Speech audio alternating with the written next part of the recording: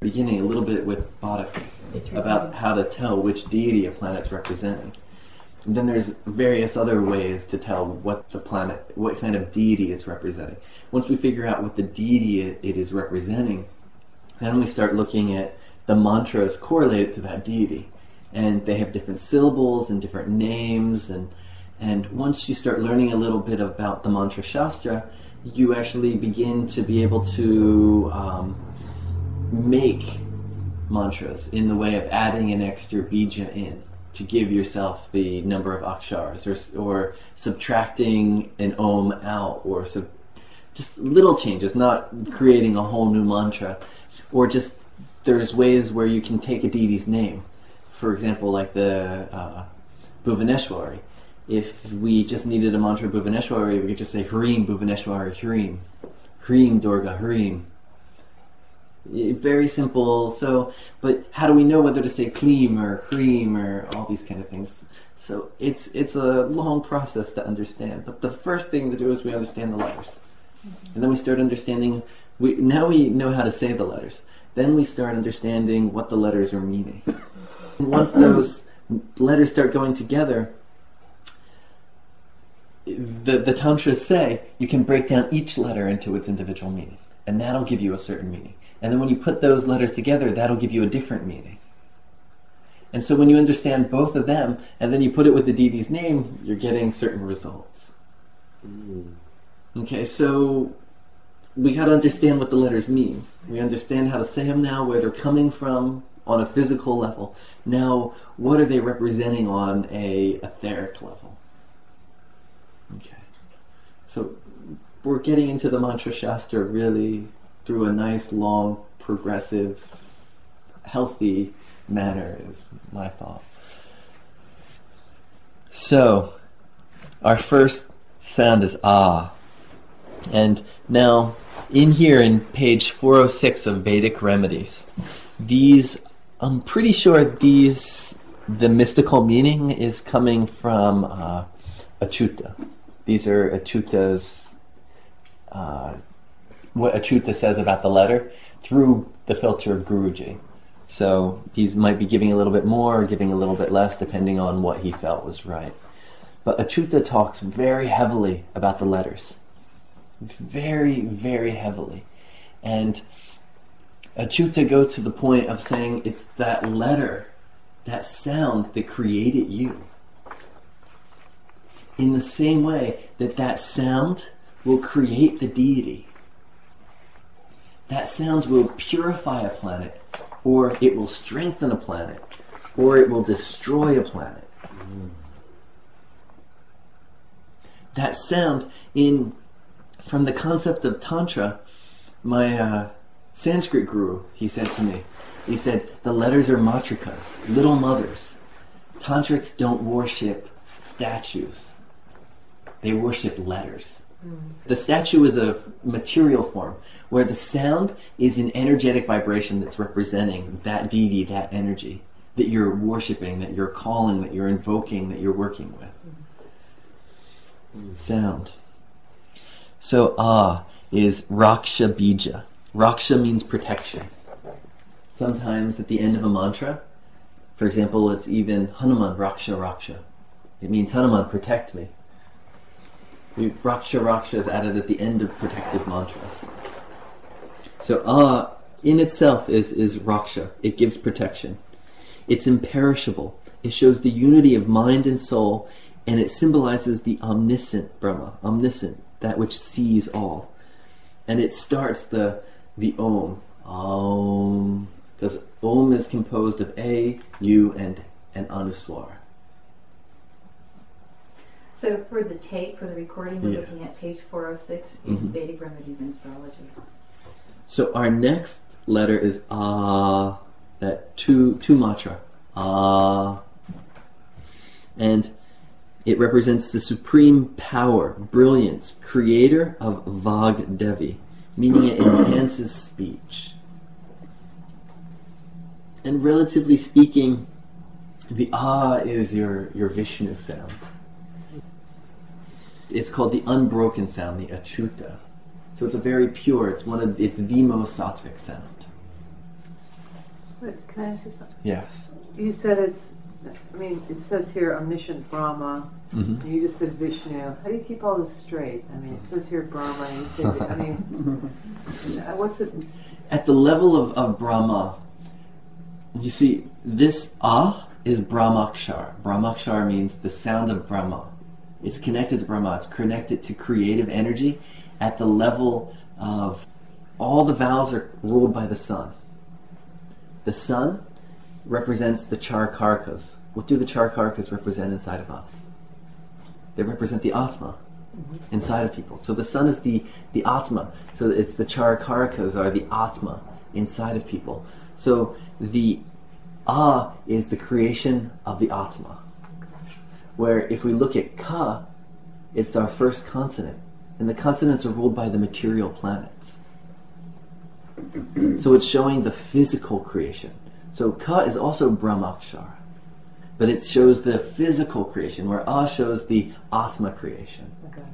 So at the level of the Atma, it's a very creative sound. At the level of the physical reality, it becomes a very sattvic sustaining sound. Because what sustains the physical body? The Atma. The Atma. Okay. Without our Atma, we don't have a body. There's nothing to sustain the body. The Atma, when the Atma wants to leave the body dies. The body and the mind can't go on without the Atma. So at that level, it's Vishnu. So for the material creation, it's sustaining. Okay.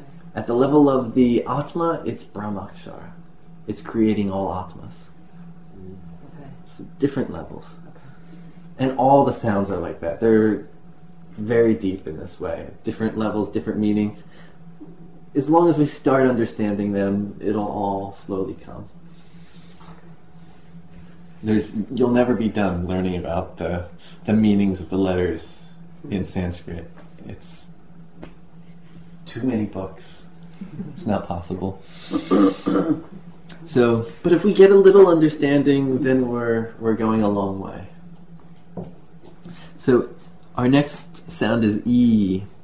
And here Guruji says it bestows nectar, imparts knowledge. It's stambak. Stambak means to stop.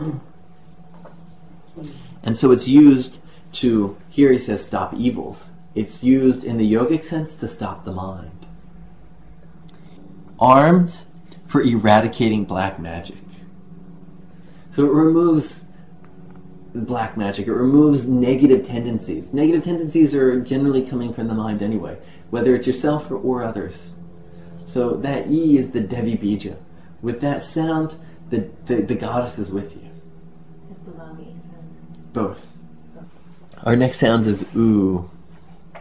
And here, the seed of Uchatan bestows supreme power to attain any desire, symbolizes omnipresent Vishnu and the middle of the pranava. Uchatan, repelling. If someone's bothering you and you want to repel them, if you want to get rid of something. Vaishikarna is generally infatuation and attraction. Like love mantras to make someone fall in love with you, that's Vaishikarna. If you want the Devi to come down and visit you, you do a Vaishikarna mantra of the Devi. You're trying to attract. It's an attractive energy. But Uchatan is more repelling, pushing away. If you want a roommate to leave, you do Uchatan. You put an Uchatan mantra underneath their bed and they'll leave. you want somebody to move, like you don't like your neighbor, you put the mantra underneath their house. The Uchatan mantra underneath their house. And you write it on a piece of paper and stick that on a yantra copper, and you do yeah. But that's the type of, that's Uchatan. It's repelling. It makes things go away. U is generally, it removes, it suppresses, it gets rid of. Got it. So when we, if you think of it, you've heard the mantra Hung Fa. Yeah. Hung, it's H-U. It's U, it's removing. Oh. You're throwing out. In the bija for Durga, Doom, it's an U. It's removing. So anytime in that bija there's an U there, it's removing, it's repelling, it's pushing down, it's getting rid of. So here we have R, and it says bestows mantra siddhi as it refers to the rishi, success in all good and righteous works. So if you do you can feel it really awaken your spine. It's a very bright, shining, fiery energy. Ring. Well, not ring. It's not. That's with an R. Rishi. Brihaspati. Brihaspati. Oh, it's different. Bring. For Brihaspati, it's bring. Got it.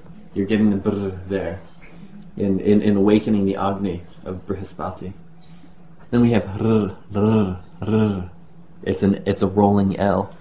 Preaches truth, inventor of speech, calls of the origin of Lakshmi Bija, responsible for salvation. And so you'll see that this is really not used too much in traditional Sanskrit, but it's used very heavily in Tantra, in mantras and nyasas. Nyasas are putting mantras on you and inside of you and things of that nature. Is this a commonly used practice in India? What? These tantric spells and uses of mantras, like in politics and stuff like that? Oh, heavily used. Really? It's used in politics so much. Yeah. Wow. So every good politician has his tantrika there. Oh, definitely, or 2 or 3, just to make sure in case the one it messes up. Yeah. There's politicians that just have certain Brahmins that they give them a house and pay for everything they need, and all that Brahmin does is sit all day doing mantras for the politician. Wow. Definitely. And don't think that George Bush and Arnold Schwarzenegger don't have Brahmins doing things for them as well. So the Gandhis must have had some powerful black magic. Oh, definitely. And they all got killed. They all assassinated. Yeah, and if you had some stronger ones. I only know, I don't want this recorded, but I know this is a naive question. Isn't this kind of bad karma? Terribly bad karma. Okay. There's one guy that I actually want to study with in Bhubaneshwar. Mm-hmm. And he used to be a tantric for one of the politicians in Orissa. And Guruji said to him, he said, you know that you're accruing so much of the percentage, I don't know whether it was either 60 or 40% of all this that this politician is doing and getting, you're accruing from being his astrologer and tantric. Even though you're offering him the results, you're still getting a percentage of this karma. And the guy's a sannyas now. He doesn't do any politics. It just seems like common sense. If you're that high, that power and money corrupt. He's getting 60% of the karma without getting 60% of the money. Yeah. Well, I'm sure he got plenty of money. Yeah. I'm sure he was taken care of well. So. Do you think that Rajiv and Indira? I know even better tantrikas because there's all kinds of stories about Indira Gandhi. There's so many stories. Then there's your karma, your chart, and we all know that there's so many things to look at, and even the best of astrologers will miss things. So if you have your tantric working on your Mars and they just happen to miss that transit of Saturn 10th from Maruta Lagna, the politician's still going to fall. But any which way, we're not using it for anything like that. We're using it for good internal type of stuff. Maybe. Maybe. I remember Sarbani was teaching a little bit about this at the conference, about the different types of tantra that are done. And I remember I found it very strange. Willa started getting very squeamish. And she says, why do we need to talk about this bad stuff? Because it happens. And on one level, what is black magic? What is a curse? A curse, if somebody stole something from me and I got so angry, and I'd been just meditating doing a meditation sadhana for the last 3 months that it was supposed to be done in 2 days, and somebody stole something from me and I got so angry at them, all that energy from all that sadhana would go right into cursing them. I don't even have to say you're cursed, I just have to get angry at them. And that anger is enough to imprint their karmic field. Now, if it's some bum on the street that gets angry at you who's half crazy anyway, it's not going to imprint you too bad. The more Shakti, the more power a person has, the worse the curse is on you for you making them angry. So a curse is just, if that's a curse, then black magic, people give each other the finger driving down the road. If we think about the middle finger, it's connected to Saturn. They're basically saying, Saturn on your head. That's at some level, we don't consider that black magic. Right. But that is them putting out negative intention for negativity to come to you. And if they said it with the, there's certain ways that you can look at a chart and you just know the sounds that'll totally destroy a person.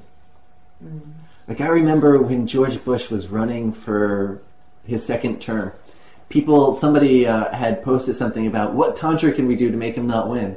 And I was just like, I looked at his chart, I was like, we could do, and then I wrote this whole thing about like what mantras and slogans and just things that you could say that no one would think is a mantra, but just by the sound alone would cause him would destroy his image.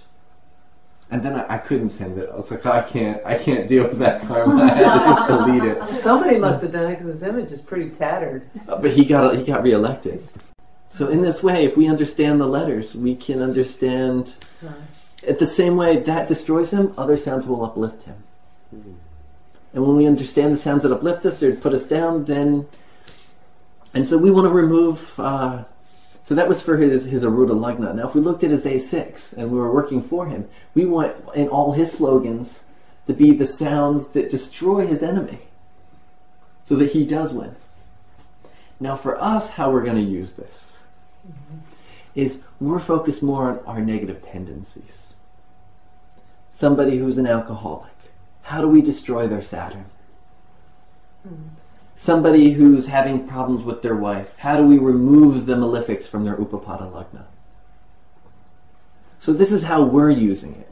We're using it in a much more sattvic way. We're using it for sattvic purposes. If someone's having afflictions in the workplace, how do we remove those afflictions? They're not getting along with somebody in the workplace. How do we smooth those things out? So this is how we're using this. It can be used on many, many levels. And that's still an external level. All these can be used totally inside for our own personal inner growth, to improve our good qualities and destroy our bad qualities. So we're on Saraswati Bija. So this is the Bija for Saraswati, this sound. It's the origin of Jala Bija, the seed of water, the giver of Vidya, of knowledge, and Siddhi, success and good actions. It ends enmity and court cases and establishes justice. So Saraswati's Bija is All these, when we use as mantras, we add the anuswar at the end. I didn't know somebody was having a lot of problems with court cases. Would I just tell them to say that? This is the nice way to get over court cases. To say ai? Because this increases you and your ability to defend yourself and to prove your correctness. It can. So are you Manisha? Manisha. Yes. Okay, so it wasn't Manisha. Somebody just pass her some pillows. Court cases. Now, there's other ways where you destroy the person who you're going to court with. But this is Saraswati Bija. It's the worship of Saraswati. It shows justice and knowledge. Because if the truth is known, if the person is in the right, if the truth is known, then they go free. So this ensures that they can communicate and get that across what's going on. Yeah. So for that situation, we use this in court cases. In other situations where there's no clear right or wrong, then there's other things. Yeah. So you could just generally say to them, just say, I You gotta add the anuswara at the end. Yeah. And meditate on that as a bija.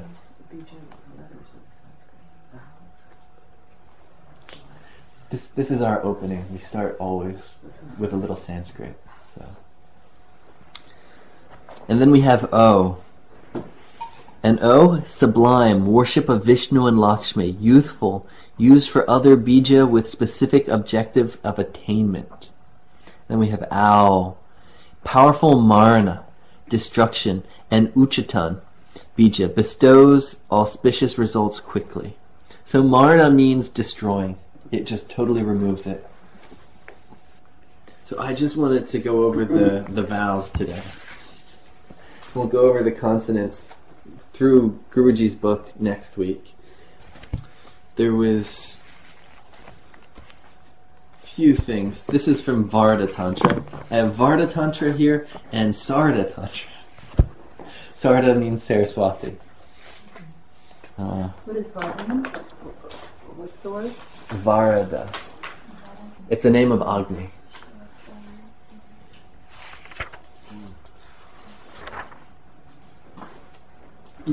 It means granting wishes, conferring a boon, ready to fulfill requests or answer prayers.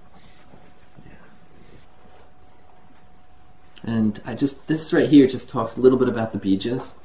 And then from Sarda Tantra, I just wanted to go over some Durga mantras, because we're going to slowly need to develop a repertoire of mantras that we can prescribe to people.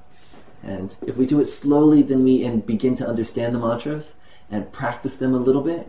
And you don't have to do them all the time, but if you practice them a little bit, then when it comes time to prescribe, the mantra is comfortable with you. Sarda is what, Devi? Sarda. Saraswati. Oh, Saraswati, okay. It's a more tamasic form of Saraswati. Got it. You have Rajas, you have Sattvic, even though Saraswati in and of herself is a Rajasic form of the Devi, even when she takes form, then her form, she can have a Rajasic form, a Sattvic form, and a tamasic form. Mm. And Is that true of all the devas, Yeah. deities? yeah, definitely. What would her sattvic form be? Her Sattvic form, I know she's wearing white and Oh, this and that. And, I see. yeah. It's not a name, it's what she... The name... So it's like Neela Where's the Saraswati. name? The name is... We wanted to look. See these Sita? questions. Off the top of my head...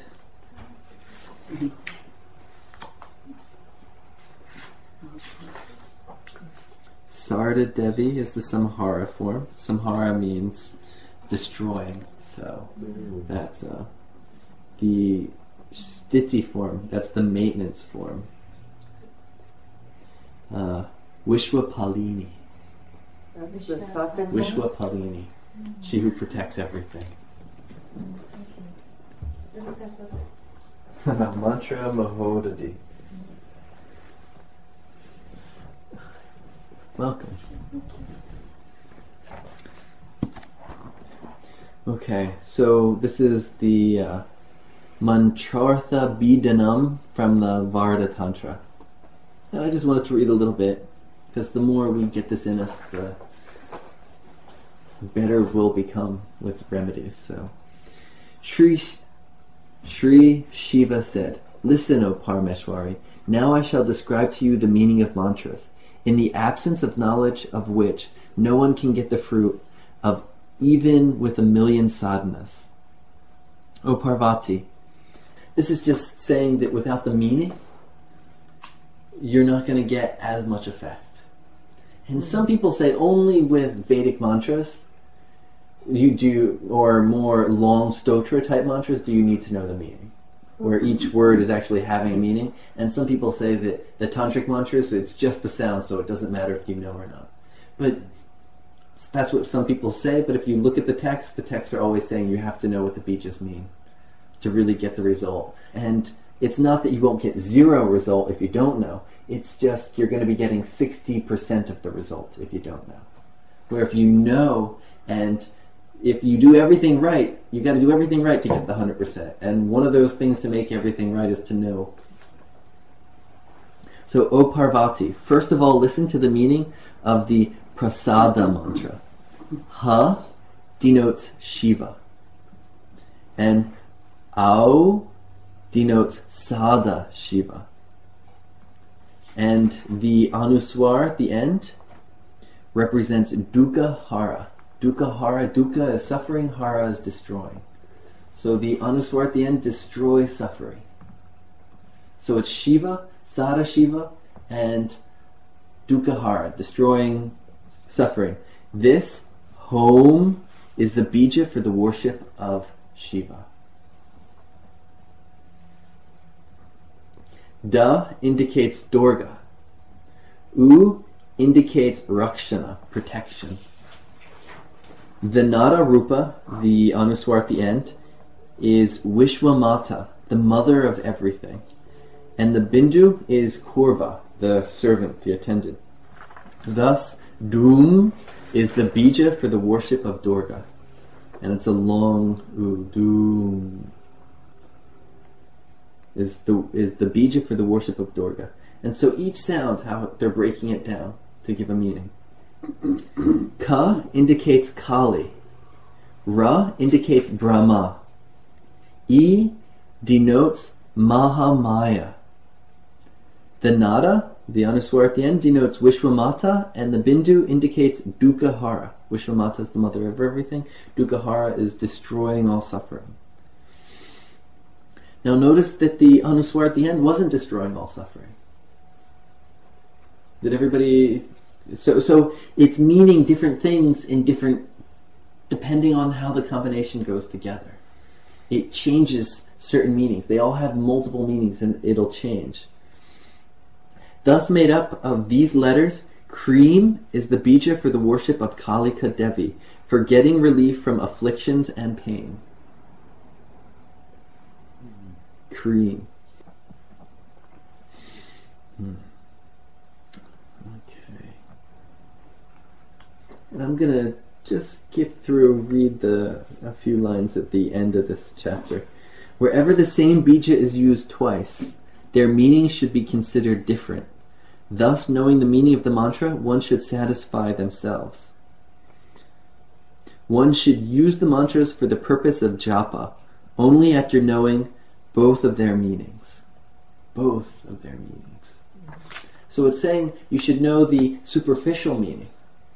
And then you should also know, breaking down each letter, what's happening.